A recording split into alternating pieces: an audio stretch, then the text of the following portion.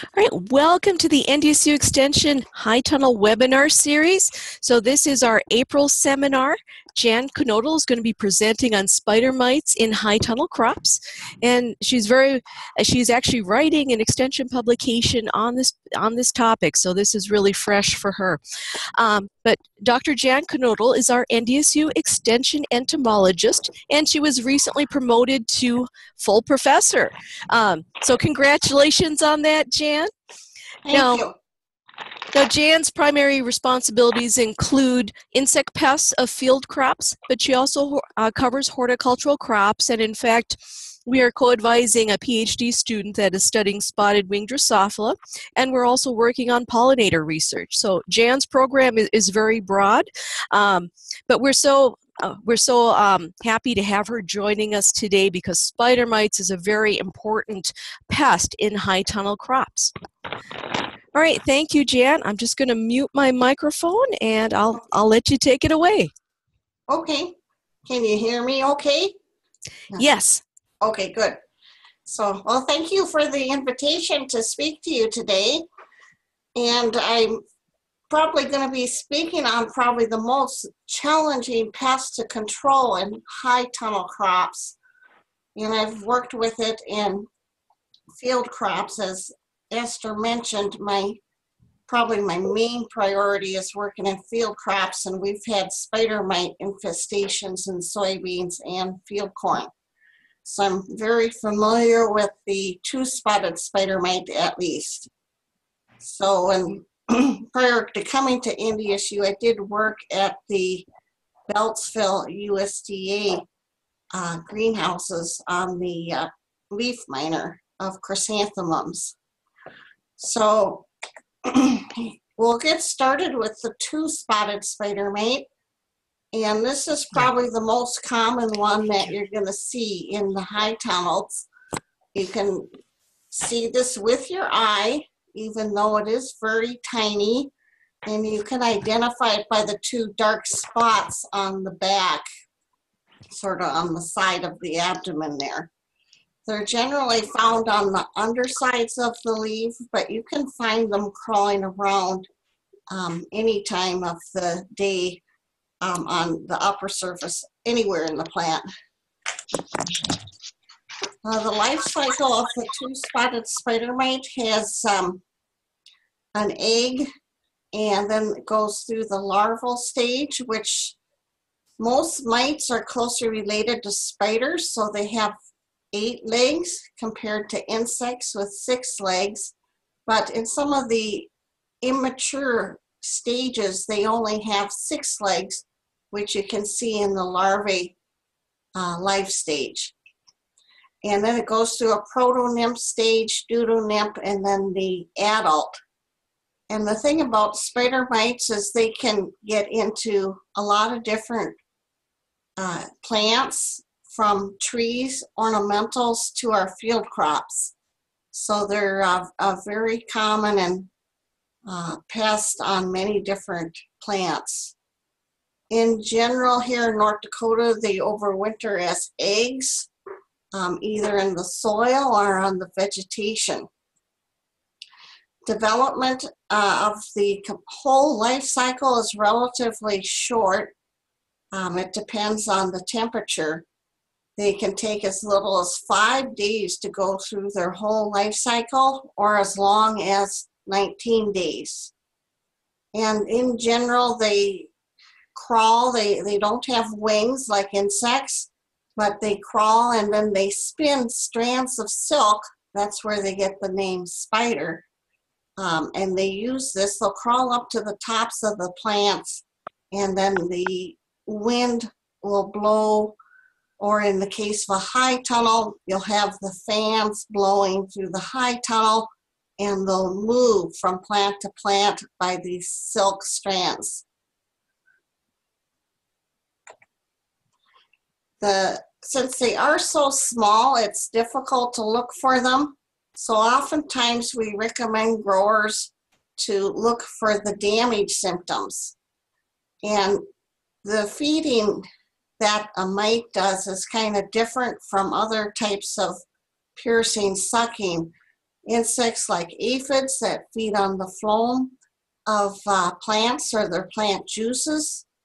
But the spider mite has a very needle-like mouth part, and they inject it into an individual plant cell, and then they'll extract the entire contents of that plant cell, including the green chloroplast that gives the plant that green color. And as a result, you end up with these, it looks like little stipples on the leaves. And eventually those will coalesce and you'll get patches of yellowing in the leaf. So this is a good indication that you have spider mites, and you should turn the leaf over to look for mites and webbing. And then here's a close-up of what the webbing looks like. And in 2012, we had a drought year, and spider mites are much higher populations during drought and dry weather. You can see the webbing on the flower as well. And they also can get attached to you when workers are moving around in the high tunnel. They can actually be moving spider mites around and not know it.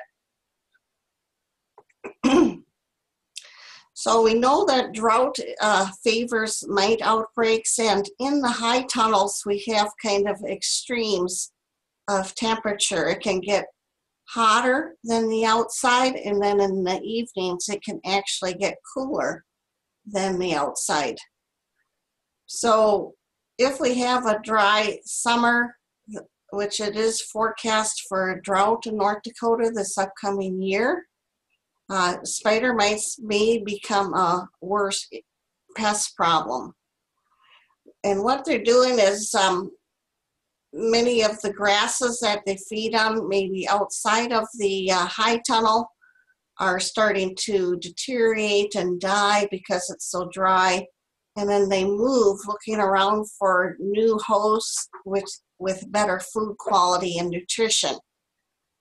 Another reason mites do very well in the dry conditions is because fungal diseases that normally attack and infest the mites are lower when we have dry conditions. And the diseases are generally favored by cooler temperatures and high humidity. And also because of the reproduction cycle being so short and temperature dependent, we have a much higher reproductive rate when it's drought conditions with the high temperatures. So we already kind of went over the feeding and how they feed on individual plant cells, but you may see stippling or white spots, and as it progresses and it gets worse, you'll see leaf yellowing and bronzing, and then eventually you may see leaf drop, and hopefully you won't let it get to this point, but this would be a severe infestation. And they generally say if you're seeing the webbing from mites, it's already a high level of infestation.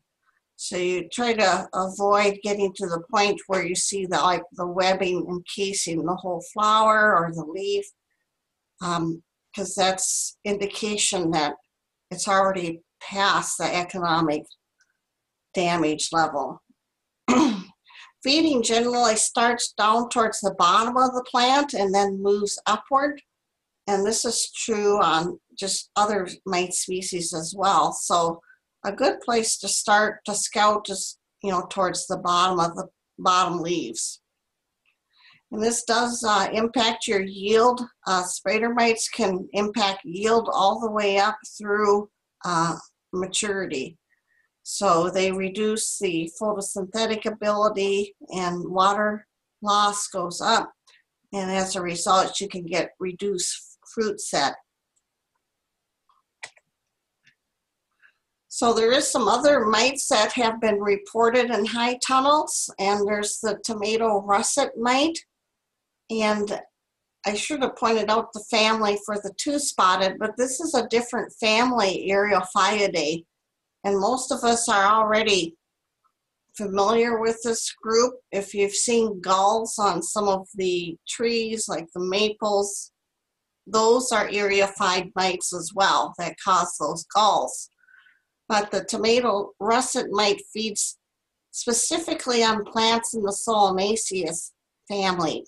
So our tomatoes and eggplants. They're very, very tiny. As you can see in the picture, it's difficult to get a good picture of them.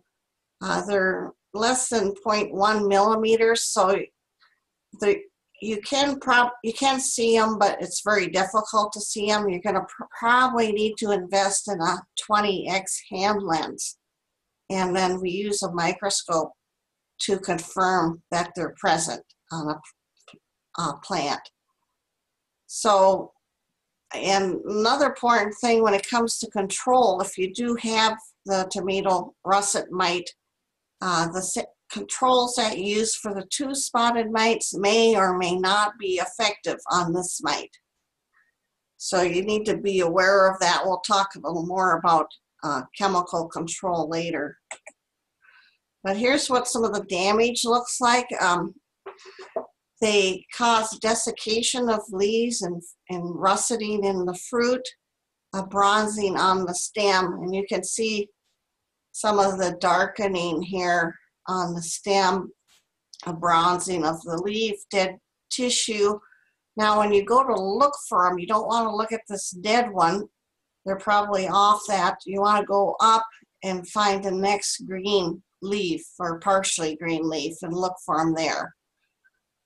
They're kind of difficult to find, so we do use the symptoms rather than, looking for the mites.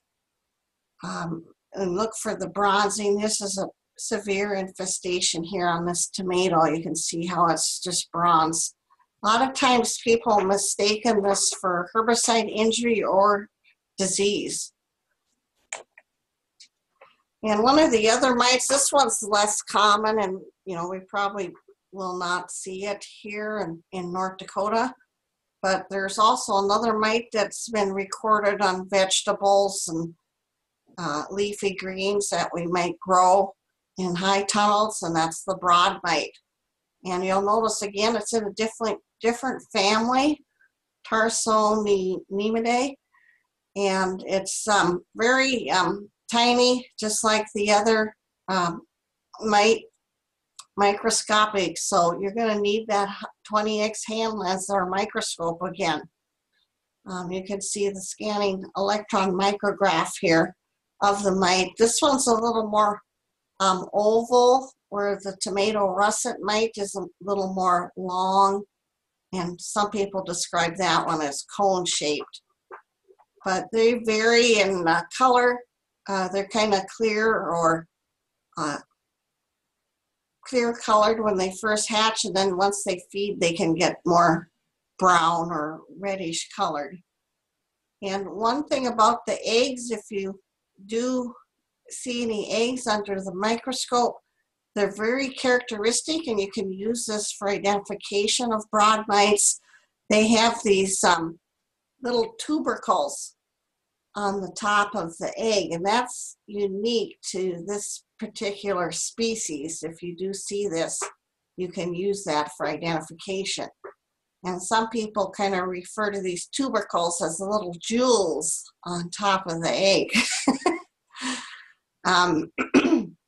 So you can also see this mite in high tunnels. They like the lower temperatures compared to like our two-spotted mite that likes it hot and dry. And these also like the higher humidity. So they have a little different niche. The damage is kind of similar to the russet mite, but these mites inject a toxic salva into the plant, and this causes browning and blackening of the new growth. And this arrow here is pointing to one of the mites. You just see it as a white spot. But as a result, we get distortion of the foliage, twisting, curling, and it also causes some hardening of the tissue and cupping of young leaves. And this one can be mistaken for viruses or herbicide damage as well. Well, we want to use IPM whenever we talk about management of insect pests. And one of the keys to IPM, or integrated pest management, is pest identification and monitoring. And in the high tunnels, we really probably don't use thresholds or predictive models, but those are some other key elements of IPM. So today I'll be talking about our different strategies, which are over on the right side here. And we'll start off with chemical control. I usually do that last, but I thought I'd do it first for a change. So scouting, number one principle in IPM, when you're out there scouting, we need to know how to identify our pests and the good insects out there. There's many predaceous mites, which are good insects eating our plant-feeding mite species. So we'll go into a little more detail on the beneficials later. But for mites, because they have such a fast reproductive rate, we recommend you get out. Well, we prefer twice a week to look for them, but at least weekly at a minimum. And again, they're so difficult to see.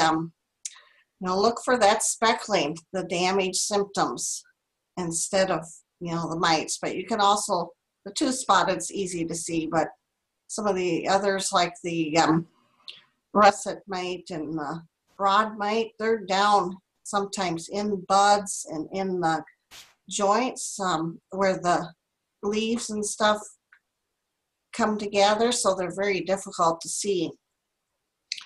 And in the field crops, we've used this white sheet of paper method, which would be easy to use in your high tunnels as well. We just put a white piece of paper on a clipboard, and then you put that underneath the plant and then tap on the plant vigorously to dislodge the mites from the plant. And then you'll see them crawling around as little dots on the white sheet of paper. And then you can use your hand lens to see if it's the two-spotted mite, or microscope probably to see if it's one of the other species. We don't have traps available for mites, although they could crawl onto some of the yellow sticky traps that we use for trapping other pests like whiteflies and aphids and sweet spotted winged Drosophila. So you may see a few on there, but in general, they're going to stick to the plant and the undersides of the leaves. And I do have a video on scouting for spider mites and soybeans if you want to watch that. You don't have to write that link down. You can just go and Google NDSU extension YouTube and scouting for spider mites in soybean. It'll pop up. But I do demonstrate that tapping method on the white sheet of paper. For chemical guidelines, spider mites especially, because they're on the lower leaves and the bottom of the plant and the underside, make sure you're using enough volume. Coverage is critical for effective control. And if you're having favorable environmental conditions for mites, the drought, or you already have high populations and you caught it late, use that higher labeled rate. And then we do have pyrethroid insecticides registered for control of mite. However, most of them will flare mite populations. There's only one active ingredient, bifenthrin, that is effective for control of spider mites. So we have to be very careful with spider mites and what we spray, because they can easily develop insecticide resistance. We'll talk about that. But once you spray, you'll want to go back and rescout to see how well your insecticide or your miticide did. Most insecticides will not control the mite eggs. They do not. So those eggs will be hatching, and you will have to do a second spray, and then you'll need to rotate your modes of action, so to use a different spray, like organophosphate or a miticide, if you sprayed with bifenthrin first. So you do not use the same mode of action twice. And this is more from soybeans, but it's a good demonstration. It shows you from an airplane. Of course, this wouldn't apply, but the same type of thing can apply to when we're going over and spraying. It's going to mainly, most of that deposits, spray deposits, go in the top part of the plant. Only 30% reach the lower leaves. Then if we look at the upper surface, 62% landed in the upper surface, 38% in the lower surface. And if we look at the distal, inner versus outer leaf, most of it was in the outer leaf. So you can see how the mites are cryptic and they're hard to see. They're on the underside of the leaf, and it's difficult to get insecticides to reach them and do a good job with control. So sometimes we become too dependent on our insecticides, and we misuse our insecticides. We use the same one repeatedly for the same pests. And as a result, this can lead to insecticide resistance. And furthermore, you might be dealing with multiple species of mites. And it's important to realize that some of the miticides and insecticides are only effective against certain species of mites. So pesticide resistance is common in a lot of insects, and there's over 500 insects worldwide that have insecticide resistance. And we're seeing cross resistance becoming more prevalent in insect pest species. And this means when you're using an insecticide, make sure you're switching. If they're resistant to one, these are all pyrethroids on the slide. If you're switching from like Warrior to another pyrethroid, well, if they're resistant to Warrior, they're resistant to all pyrethroids. So make sure you know your different families and modes of action of different insecticides so you don't get resistance. And cross resistance is when one insecticide confers resistance to other insecticides because it's the same mode of action or mechanism. So how does it develop? Well, we go out and we spray, and there's usually just a few survivors that may be tolerant or resistant, have actual genetic resistance. Sometimes it's just a physiological resistance where they're able to detoxify the insecticide. But anyway, we continue to spray and we use the same insecticides, so eventually we end up with a growing population of resistance. And then finally, we end up with a population that's almost entirely resistance. And most likely at this stage, it's probably in the genes. And we end up with a insect that has a hard shell. No matter what we throw at it, it is able to survive. And it's the one that's going to be out there as the main source of genetics for breeding. So we all too often, before we know it, we end up with insecticide or miticide resistance, and the pesticides become ineffective, and then it's necessary to switch to modes of action, and then this could repeat itself with the other mode of action. So that's why it's so critical that we conserve the tools that we have.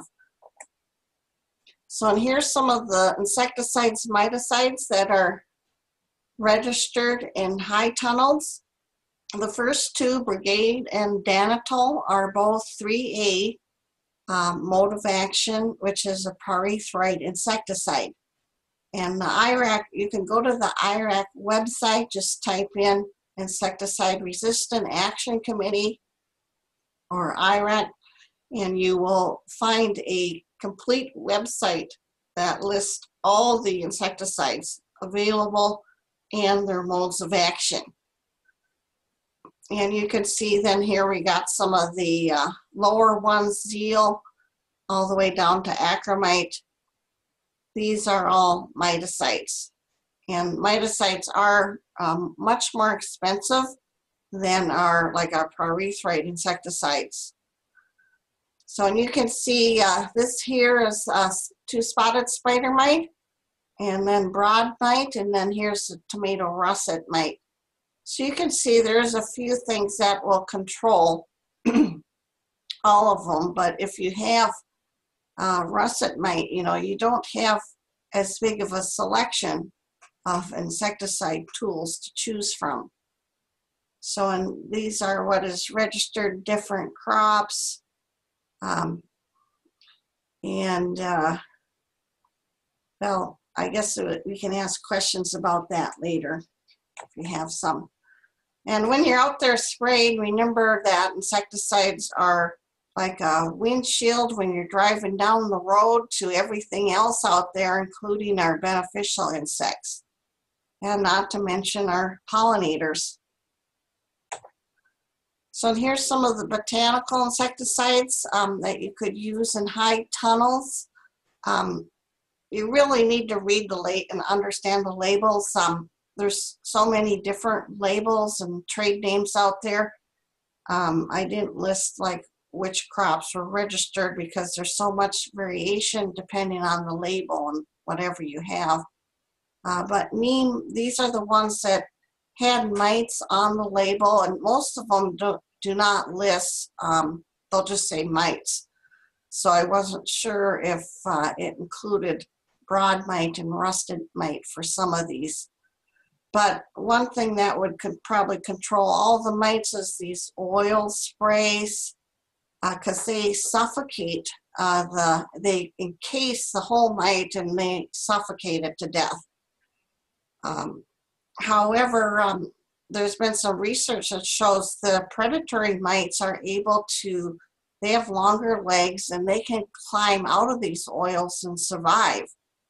So that's a benefit for using this horticulture oil.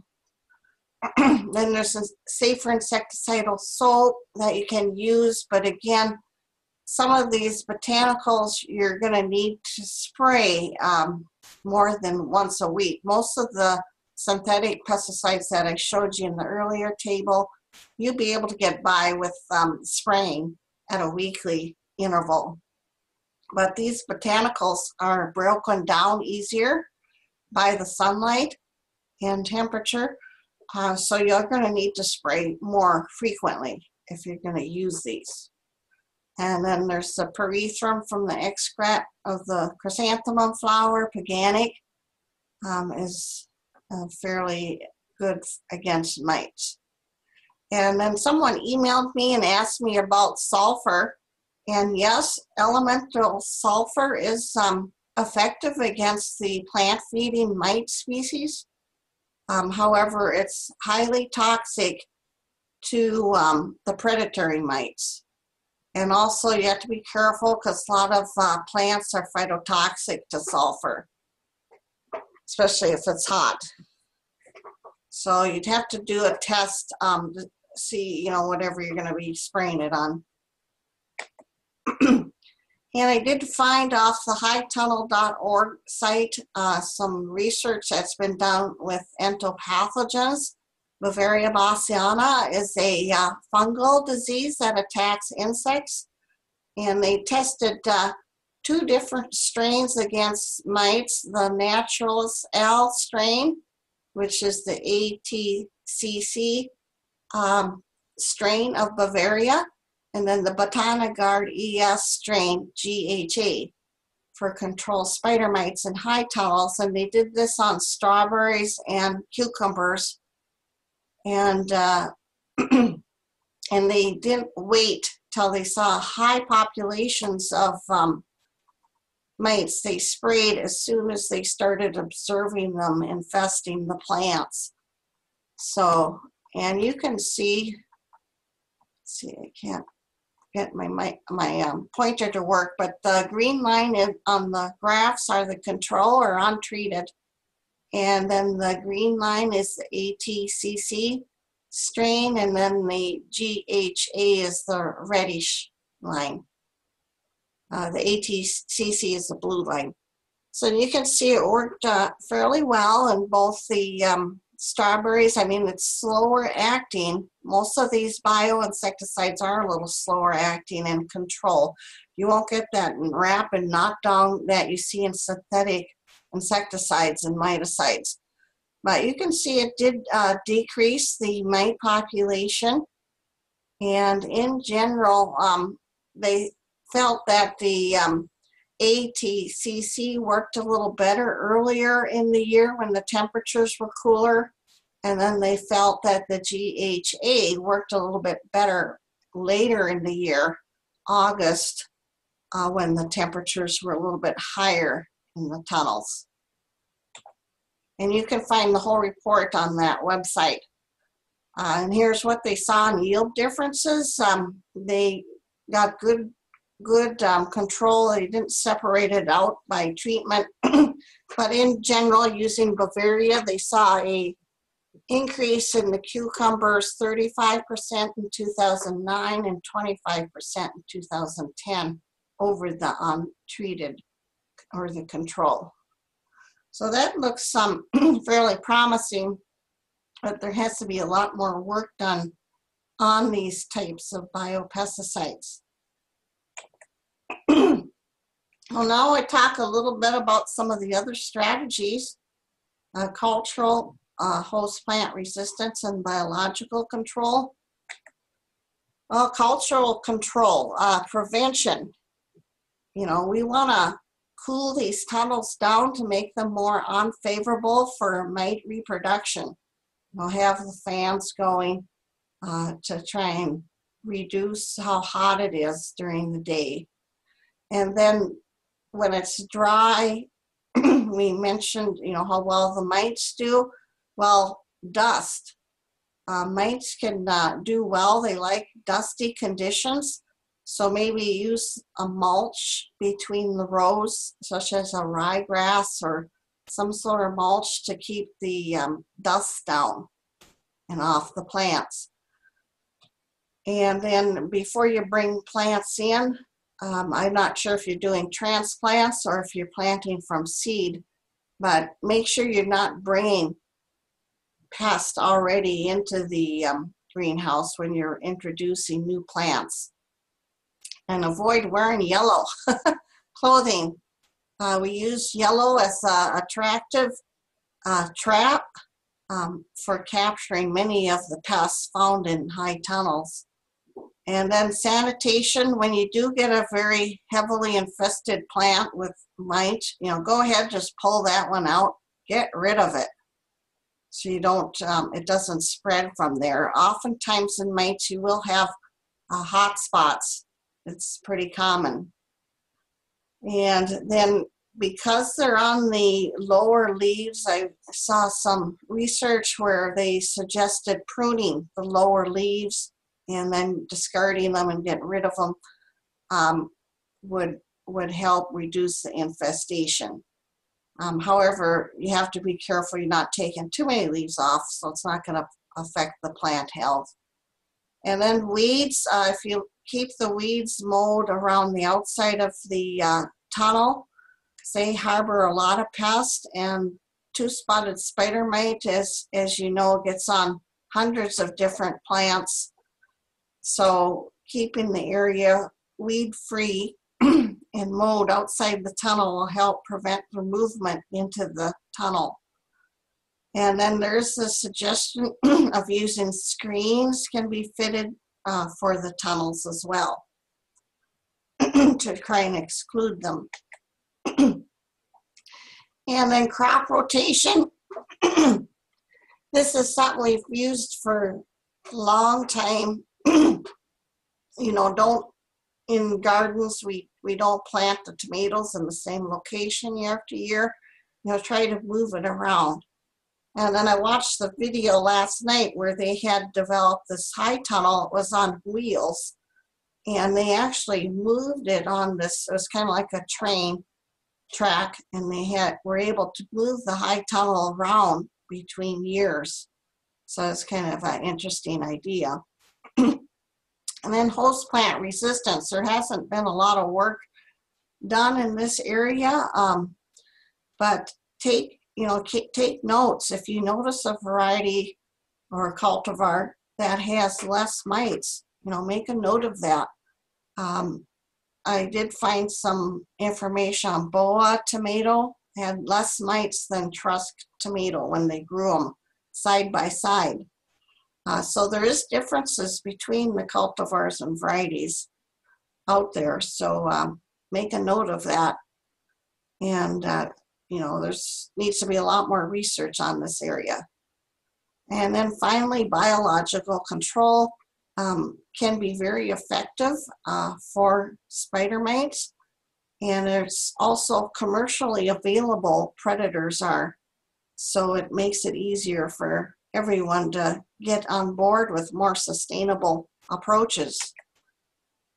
So this is probably our number one predatory mite, Phytocelis persimilis. And this one is specific just to the two-spotted spider mite, so it's highly dependent on it. It's a beautiful reddish color, and note how much longer the legs are, and that's because they run much faster than the two-spotted mite. They're a predator, so they need to catch the two-spotted mite. Kind of a pear shape, again, very tiny, 0.5 millimeters long. And the immatures and males are a little bit smaller and lighter. Eggs are kind of oblong colored. And they prefer kind of moderate temperatures, the predators, and humidity, 70 to 80, or some people, well, in North Dakota, we kind of consider that high, but they don't do well when it gets real hot, like in some of the high tunnels in the summer. They'll get up into the 90s. So that's not favorable for this particular predatory mite. And since they are dependent on the two-spotted spider mite, if that is not present, this will die out, and you'll have to reintroduce it. For the life cycle, it's just like the other plant-feeding mites. It's a short life cycle. Depends on temperature. It can take, you know, at a higher temperature, only 5 days. At a low temperature, at 59, is 25 days. They're fairly long-lived as adults, up to a month. And there's more females than males. So this is something we look for when we're evaluating predators. We like to see more females because then you get more egg production and better reproduction rate. They'll lay about 60 eggs in their lifetime, or 2 to 3 per day. And the population can increase 44 times in 17 days. So that's pretty good. They consume about 5 to 50 prey per day. And they're commercially available from a lot of different companies. And they are not recommended, though, as a preventative program. Preventative is where you release something maybe just at the beginning when you see just a few mites. They don't do well because they're so dependent on the two-spotted spider mite, and they don't feed on any other pests present in the tunnel. So you might want to wait until that two-spotted spider mite population has become somewhat established before you release them. And there's different release rates. You'll really need to work with your company or your insectary supplier on what they recommend. They're all kind of have a different recommendation. However, I found the 1,000 Priscillus per 10,000 square feet was a result from a SARE study on high tunnels at Cornell University. So I felt that was a fairly good number to go with. And if you do have a heavy infestation, remove the heaviest infested plants and get rid of them. Then you may want to use a knockdown spray with maybe one of the biopesticides to knock them down, and then wait 48 hours before you release the mites. If you release them too late, the predatory mites will have a hard time catching up with the plant feeding mites that cause the damage. And then these are some of the other species that are available, and there's more. I'm not listing all the predatory mites you can get from suppliers, but these are the Amblyopsis californicus and the Amblyopsis cucumerus. They're two that are commercially available and fairly common. And these are more generalist feeders, which so they'll feed on other things you might have in your high tunnel, thrips and aphids, and also the other mites, the russet and the broad mite. So that makes them, maybe you want to do, rather than just one predatory species, consider doing 2 or 3 different species. So, and they're very tiny as well. They're first kind of a clear or whitish color, and then they turn brown or red. So, and you can get them from different companies as well. They usually come with some sawdust or to keep them alive, and they like a little more hotter conditions as well, these predatory mites. They can take up to 90, but they like, I believe that's a typo, it's supposed to be 50 to 80 degrees Fahrenheit. And they can tolerate less humidity as well, down to 60, whereas the predatory mite of the 2-spotted, that one likes the higher humidity. So they have a little bit different, and this one's better for preventative pest control. So you can release it a little bit earlier than you would the other mite predator. Now, you might take multiple applications, and this 1,000 mite per 4,500 square foot was that SARE study from Cornell. And they had success in their tomatoes and cucumbers in high tunnel with these mites at Cornell University, where they did the study. So and here's this is from the Cornell University, and they looked at the effect of the predatory mites on the control of the 2-spotted and unheated high tunnels and greenhouses. And the rating here is 0. You'll see the different numbers. And the rating 0 means it didn't work, it failed. 3 was the pest was controlled. 5, the pest was eradicated. So and you can see what they have ratings for the different predatory mites there. And you can see some were highly successful. Most of them, they had got good control with the predatory species. So it's something to consider. And if you do try the biological controls, this is probably the top 5 reasons why they don't work, is maybe you introduced them too late and they just can't catch up with the mite species feeding on your cucumbers and tomatoes. or you release too few of the beneficial predatory mites, and the two-spotted spider mite was too high, or you had poor environmental conditions, wide temperature swings in both temperature and humidity. And sometimes those predators just can't tolerate that. And then also, you got to be familiar with your suppliers and make sure you talk to them, know when they're shipping things out. Usually they have a particular day they would need your order in to get it shipped to you quickly within a few days. If you miss that time, you know, it might be the next week before you can get your shipment. So make sure you talk with your supplier and you're aware of their shipping requirements. And also, you know, check out the quality of their natural enemies. You know, is it supposed to have 500 emerging from this container? You know, do some checking to make sure they have good reliability on their natural enemies. And I did run across some papers that actually looked at that from the different companies.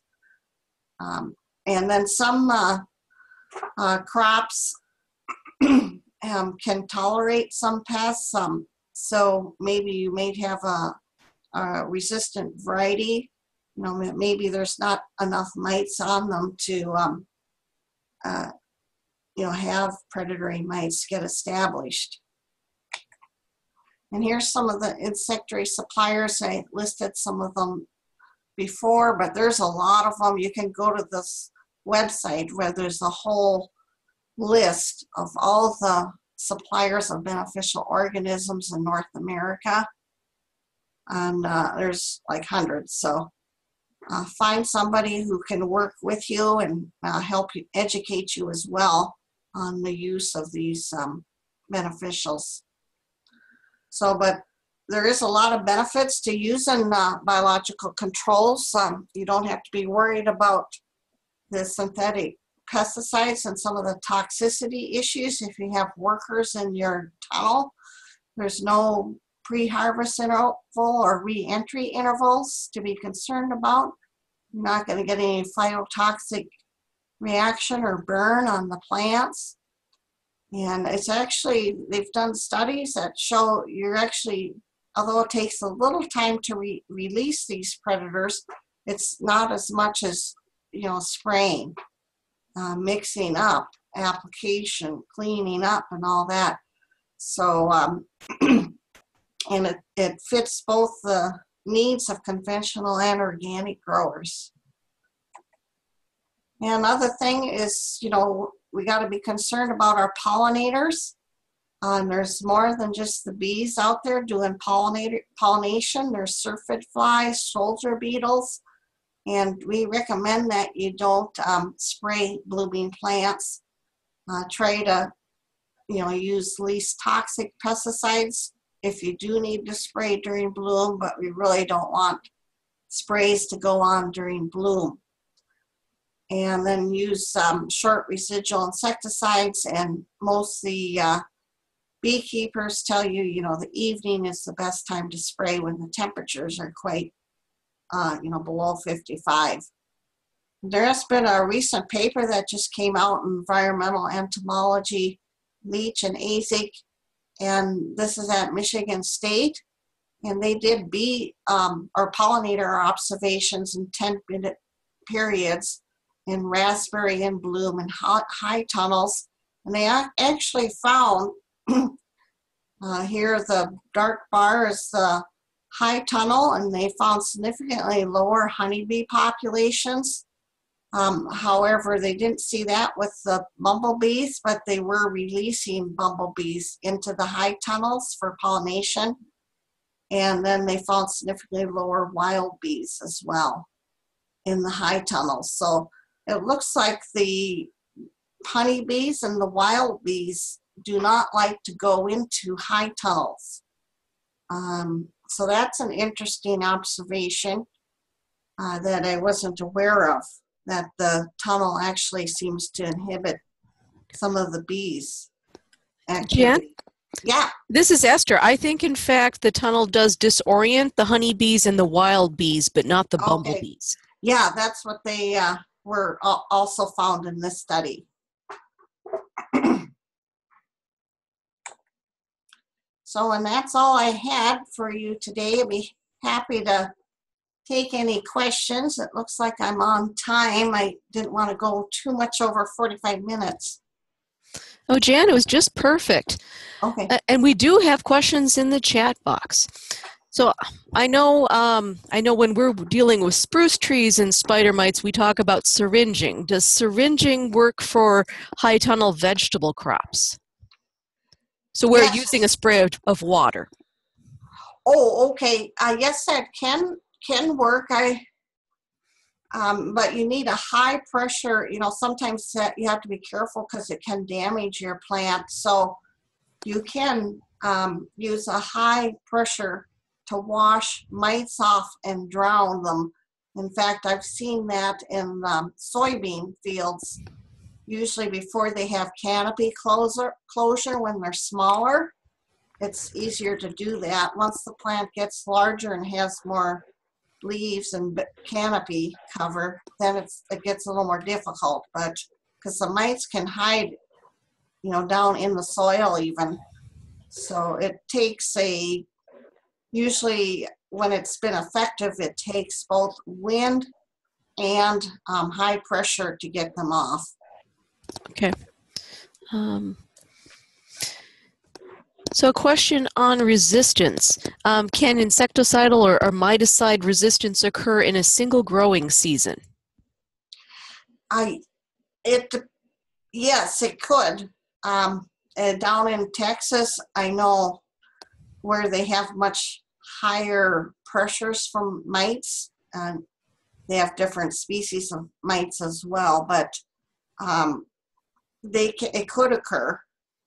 Mites are very quick to adapt, and their life cycle can be as short as 5 days, so it could happen. It's probably not, it's more likely it would happen over several years, but than, just in 1 year. Mm-hmm. And then somebody wanted to know where they could access the list of insecticides and miticides. So I think that is, let's see, I got that off. I'm assuming you'll be posting the webinar. Yes. I kind of compiled it from 2 different sources. One was Kentucky, had some references online for high tunnels. And I think I got some from Purdue University as well. So I kind of combined it from a couple different sources that had some publication and newsletters. Okay. Would you mind if we could just get that table and then we could provide just the table on the website too? And I'll be probably putting something similar in my fact sheet. Excellent. Yeah. And then we have a question on diatomaceous earth. It says, what is your opinion on using diatomaceous earth as an initial control solution? Yes, that will work against mites.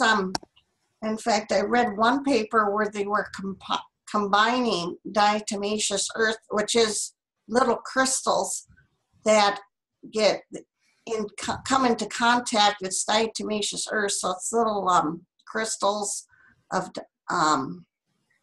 and they get attached to the insect body as they crawl on the ground, and that causes the cuticle to have holes in it, and it also gets caught in their spiracles or their noses, and then causes breathing problem or respiratory problems. So yeah, that can work against mites and other insects that you might have. And one research paper I read combined using diatomaceous earth with that Bavaria, and they felt that would increase the fungal entopathogen getting into the body of the insect, but they didn't find that relationship. Okay. So. And then, of course, we'd want to remind people that if they are applying diatomaceous earth, it's good to wear a mask while you're doing so, because you don't want to Yes. be breathing in No, those particles. no, it could do the same to us, cause us to have some respiratory problems. They're very small little particles that can get in. And then I had another question emailed to me. If we sprayed a lot of one chemical last season, are the mites that carry over the winter likely to be resistant to those chemicals? It's hard to say. If you were seeing problems with controlling the mites, you may have resistance. If you were getting good control, and I would say good control is like 80% for mites. Mites are so difficult to control, you'll never get close to 100%. So we consider 80% good control when we're talking about mites. So if you were seeing poor control last year, and it wasn't due to your application technique, poor coverage, or you were spraying during the heat of the day. I didn't mention it, but many insecticides break down fast, like the pyrethroid insecticides by Fentrin break down fast during the heat of the day. And regarding the question you asked me, we don't recommend spraying when it's above 90. Wait till it's cooler in the evenings. You'll get better residual. Whoops. Sorry, there we go. Whoops, Jan, I think I screwed up the mute button here, so I need to unmute everybody. I was trying to unmute our participants so they could ask questions. So I will forward that information, whoops. And if you have any questions, you can. Okay, so if anybody has questions, I have unmuted your microphones, so please feel free to jump in and ask Jan some questions here. I see there's one on sulfur burners. Oh. I'm not really familiar with sulfur burners. I'm assuming that's like a fogger. Yes. Yes. I'm not sure how well fogger would work for mites. It would be something you'd have to try. Yes, and I think we use that more for powdery mildew. Has anybody else had good control with using the sulfur burners?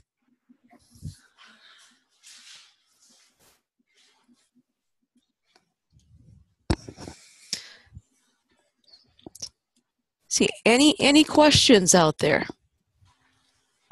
Please feel free to type them in the chat box or use your microphone and ask the questions.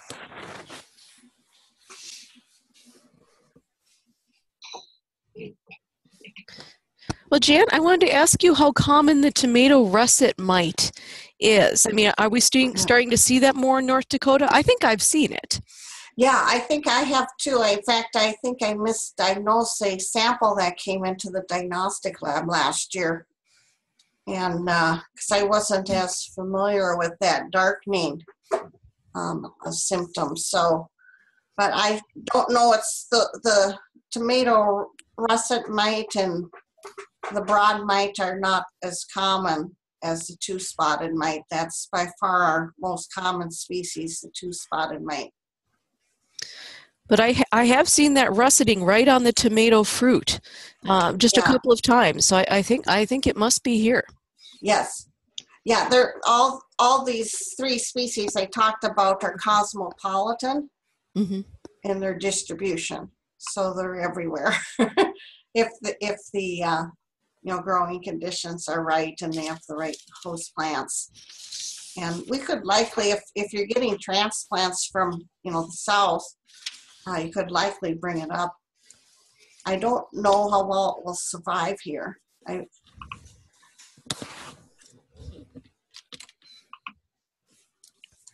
right, I'll check the chat box. All right, any questions for Jan? This is your opportunity.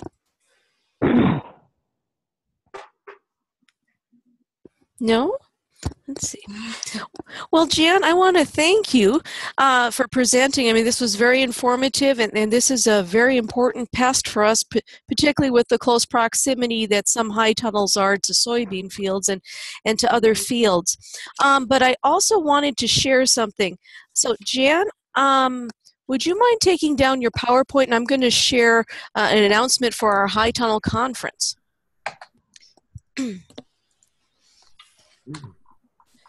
All right, so I am just going to bring up my PowerPoint here and share that with you.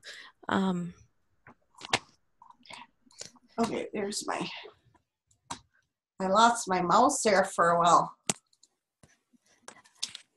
Okay, so hopefully you can see this. Here, I'll go to slideshow. So we are having our NDSU High Tunnel workshop this month on Saturday, April 28th from 9 to 5 a.m. And this will be on our campus in our big lecture hall 114. Now, we are offering a price break for the workshop. If you register by April 20th, it's $50. And then after that, registration will increase to $100. So if you register between April 21st and the 26th, it's $100. If you can register at the door, and it will also be $100, and we would need a check at that time. We can't take credit cards. The reason that it becomes so much higher is that we then have to deal with buying in special food. So we'll be providing lunch and snacks during this event, but it gets a lot higher if we don't have advance notice, and it makes it really hard to plan for that. So we do prefer if people can register before April 20th. I'll be sending out a link today, and then here, this is the agenda. So Harleen Hatterman-Valenti has actually organized this event. Harleen, if you like, turn on your microphone. But she has organized a very nice event. We've got Dr. Louis Jett from West Virginia, Matthew Kleinhans from The Ohio State University, and Sarah Broch from the University of Minnesota. They'll be appearing via webinar technology, so we're going to be using Zoom for those speakers. And then our in-person speakers will be Dr. Hatterman-Valenti, Dr. Garden Robinson, and then Tim Gaynard, who I'm sure you probably met at the last conference, and he's going to be talking about vegetable cultivars. So any questions on our workshop? And we're hoping that you'll be able to tour our new high tunnel. So we're going to be constructing a high tunnel on campus this month. But Harleen, am I missing anything here? Nope, I think you covered it. This is Drew up here in Williston. Thank you. Great seminar. How's the weather affecting your high tunnel construction? It has definitely slowed us down, but we are hopeful that this will get built before the 28th. So Harleen has got a great crew, and they've got everything planned. As soon as we can get a couple warm days, they'll be in constructing this, and they've got this down to a science. Well, good luck. Thank you, Drew. You can come down and help us.